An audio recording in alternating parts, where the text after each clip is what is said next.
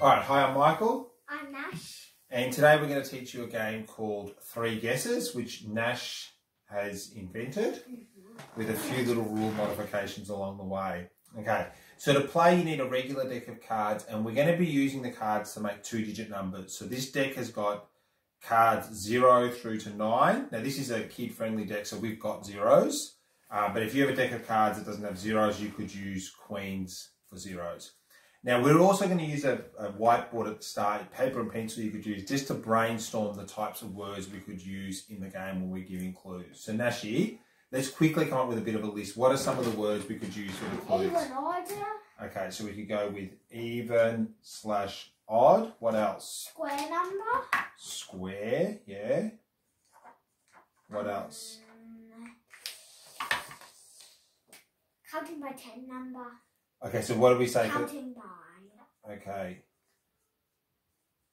Counting by 10 or whatever. Yeah. Prime number? Yeah.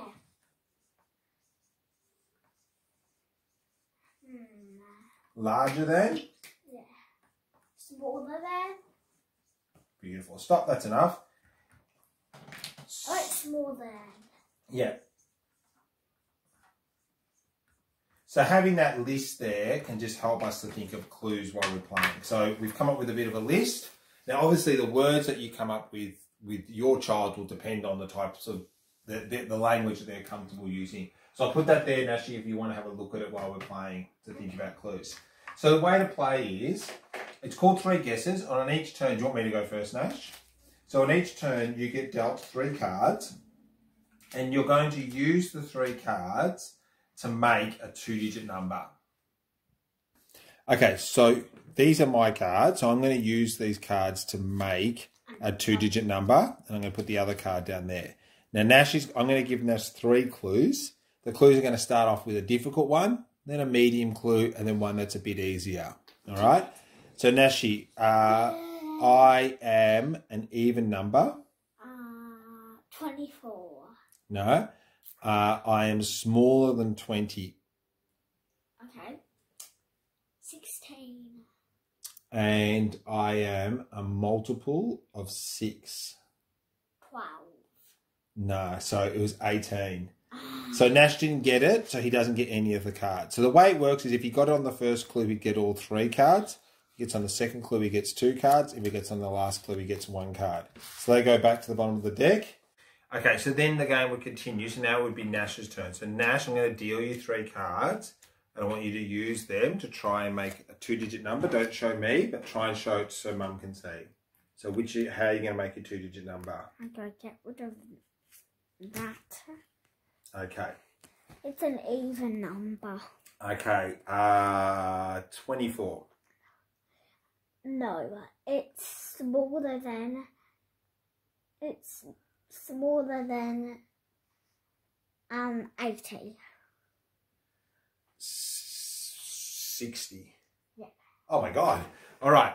So because I got on the second clue, I get to keep those 2 cards, and this one goes to the bottom of the deck. I have 0. Yeah, you have 0. All right, we ready? We'll go again. Okay, so the game will continue now. So I'm going to use these to make a two-digit number. Put that card there. All right, Nashi, it's a multiple of 10. 20. No, it is smaller than 50.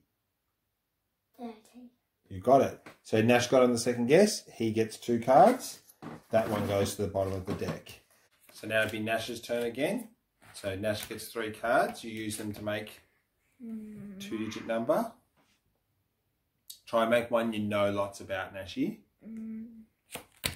Okay, so hold them so the camera can see, gorgeous. It's an even number. 12. It's in the 70s.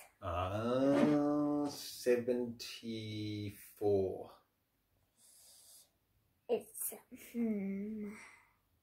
It's less than 76.